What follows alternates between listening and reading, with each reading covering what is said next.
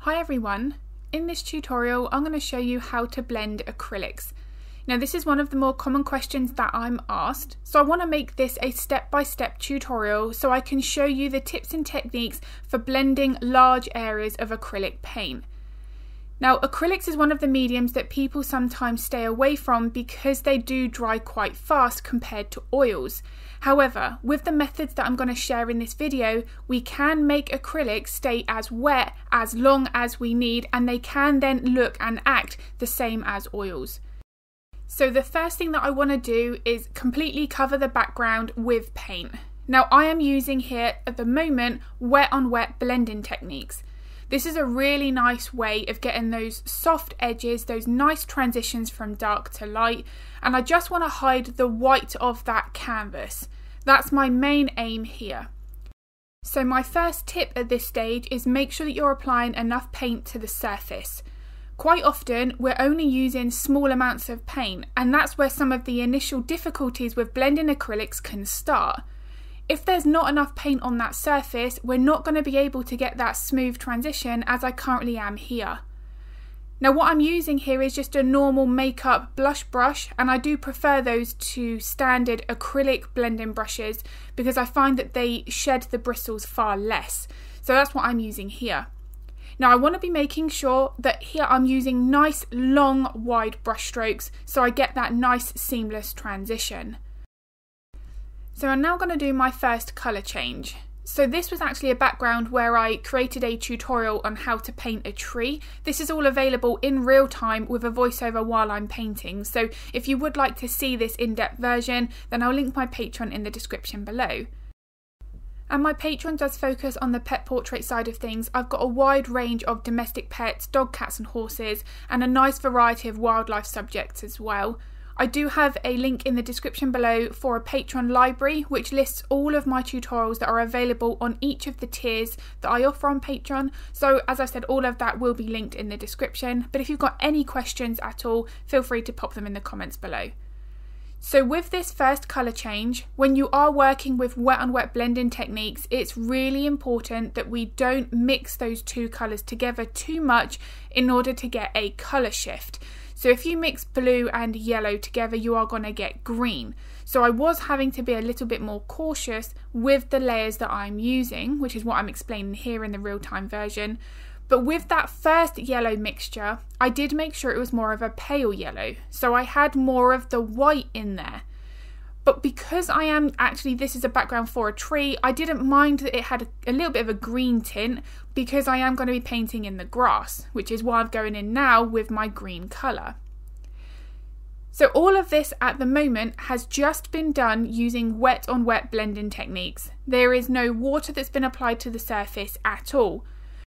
But using water on your surface can be great for keeping that paint wet for hours. And there are some situations where maybe you're creating more of a mottled bouquet background, or you're working on a larger scale where you do need that paint wet for considerably longer. That's when you're going to be using a fine mist sprayer bottle, and we're going to be sharing the techniques later on in that video for that method. But for the time being, this background that I've created here, we've got that nice mixture from blue into the lighter yellow into the green at the base. This would work for a really nice background as it is. You could easily leave it here and put your subject on top. So this is the wet on wet blending methods, and as you can see, it works really nicely for a simple blurred background. So the first thing I want to mention is I was really happy with how this looked at this stage, and I could have easily just jumped straight into the tree itself, but I did want to show my Patreon members how to blend using a fine mist sprayer bottle. So this is where I decided to show this extra technique on top. So the first thing is here, I'm just reinforcing a bit more of this lighter horizon colour. So I've put in my pale off-white colour, just got a little bit of the blue mixed in with it, and I'm blending that out with my makeup brush. Now you can see there that it's been a little bit harder to get that soft transition, and that's because the layer underneath had completely dried. So I have now added a little bit of water to that surface using a fine mist sprayer bottle. Now the first thing you can see here is how the paint is running down that surface. That's an indication that that's a little bit too much. So I'm just going to lightly dab that off with a paper towel. So when I did this real-time version, I was happy that I made this mistake because I could then show my Patreon members how to fix it. So what you can do here is use your hairdryer. You can see as I'm blending, it's starting to bunch up in the middle. That's because the mixture is still too wet. So you're either going to have to wait a few seconds for that to dry a little bit, not completely because you still need to blend it, or you can use your hairdryer, but that is just very, very briefly, and that will help to just make that mixture dry a little bit quicker, and then you can get this nice soft transition as I am here. But the key to that is you do not want this paint to completely dry because obviously then we're not going to be able to blend it at all. Every time you see that light layer of mist, that's me using my fine mist sprayer bottle. When I am using that, this is a really big tip. When you do use your fine mist sprayer bottle, you don't want to hold it too close to your surface. If you do hold it too close, you're going to end up with a lot of that water running down in that one area. So I like to hold that fine mist sprayer bottle about 1.5 feet away from my surface to ensure that I get a really nice even layer of water across the top. It's always best to add a little bit more water as you go than add too much and then have to try and wait for it to dry and fix that, because as you saw there for a few seconds before, it's a little bit of an inconvenience. So it's always best to add a little bit of water each time. Now you can add this paint as much as you want. If you want to make it lighter or you want to adjust your colour, you can use these techniques as often as you like. But one tip that I would recommend, if ever you get to the point where you're happy with your background, so let's say at this stage you were really happy and you didn't want to risk ruining that by applying more water on top, wait for this to dry. Once it's completely dried and you then apply more paint and more water with your fine mist sprayer bottle, if you do a layer that you don't like, it hasn't affected anything previous. So that means then if you do make a mistake, you could potentially remove that paint from the surface by applying more water and gently removing that with the paper towel that you saw a few minutes ago. But by allowing the layer underneath to completely dry when you are happy with it, it takes that pressure off of ourselves that we're not going to completely ruin what we've achieved so far.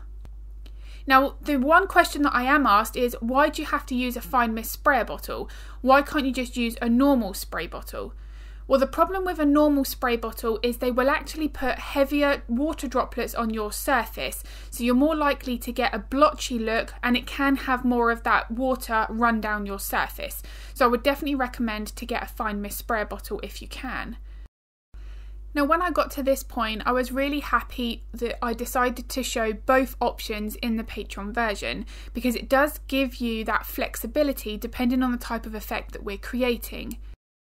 But as I mentioned at the beginning of this tutorial, the blended techniques I use for painting fur are going to be different because we need to be a lot more precise.